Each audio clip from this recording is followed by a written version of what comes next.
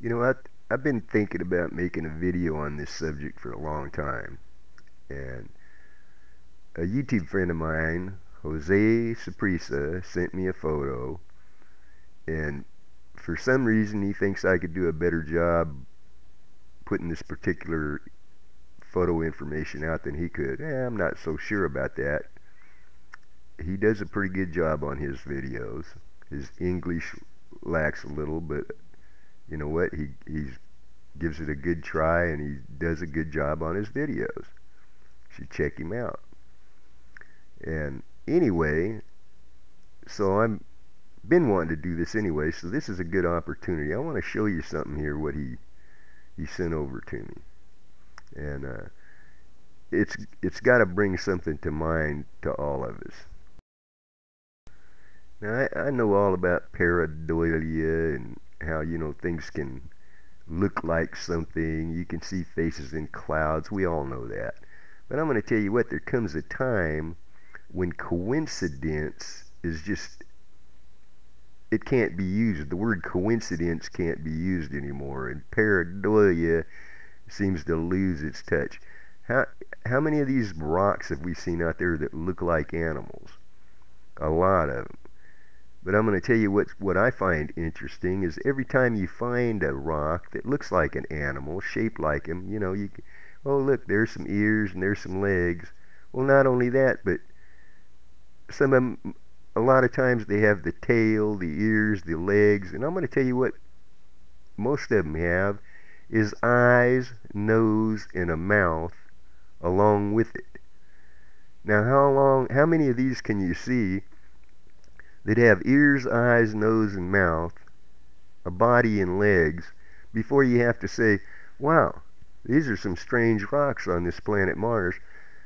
God must have just been playing a joke up there when he made Mars and made all the rocks look like animals because he knew life couldn't live up there. So he just made rocks, put heads on side of cliffs and human heads and alien heads, and made the rocks look like chickens and dogs and birds, and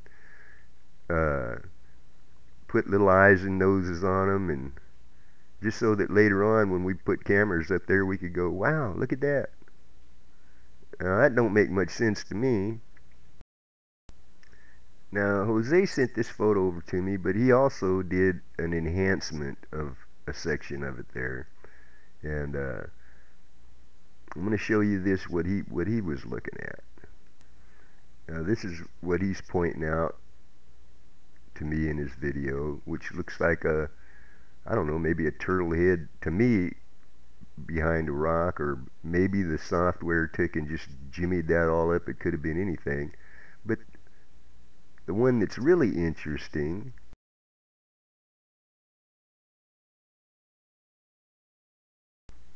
to me is right here. Now he squared off a section there that I think he should have made his square a little bit bigger, because I'm going to tell you what I see here. First, let me finish out what Jose wanted you to look at here. Now, there he's, when he sent me these, he said, Monty, I see dogs. And I agree with him. So do I. And I think the software that NASA uses to turn them into rocks also manipulates the pictures.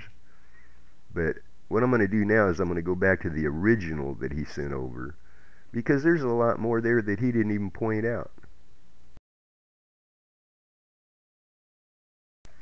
First of all, look at this cute little doggy face here. Now, I don't care. Look at it. It looks like a little doggy face. Well, what are the odds of having another little doggy face right next to it?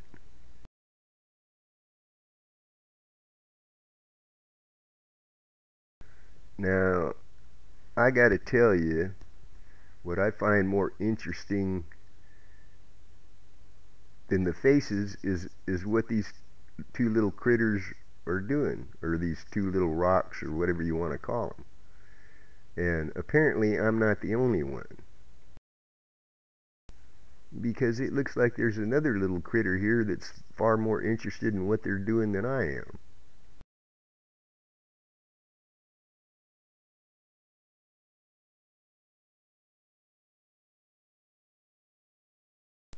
Now, if these are all rocks, this rock here is looking pretty intently at what's going on there, if you ask me. And not only does this rock have two eyes, a nose, and a mouth, and some legs, and a tail, but he's staring right at these other two. And I'm sure he's wondering if they're just playing, or is there some hanky-panky going on there? Well, I can't answer that question. Only the ones involved know that, but there's more interested parties than just that guy looking at them. There's another little animal down here that seems intently interested in what's going on up there.